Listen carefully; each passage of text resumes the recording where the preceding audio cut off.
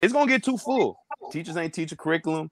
We got state recommended tests that gotta come do. Everybody go to ISS.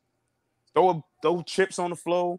Everybody late to class. Ring the damn fire alarm. Yeah, at some point, it's gonna get so much where they're gonna realize how minimal and how petty we're being with the support of the other students. And that's why I really think you can hit them immediately, because suing or boycotting, that could kind of take a little too long.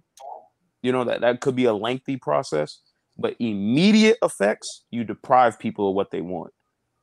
And school cannot be ran without coercion.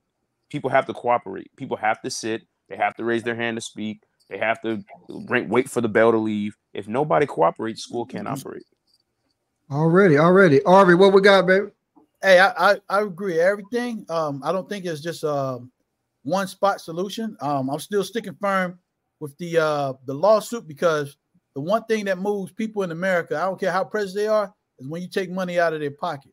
But this could be a two-tier system where we still go after them financially, but those kids, not just black kids, but all the kids, support this young man, wear a T-shirt, put stuff on social media, and bring it in to where that social media position is so great that they go on to change.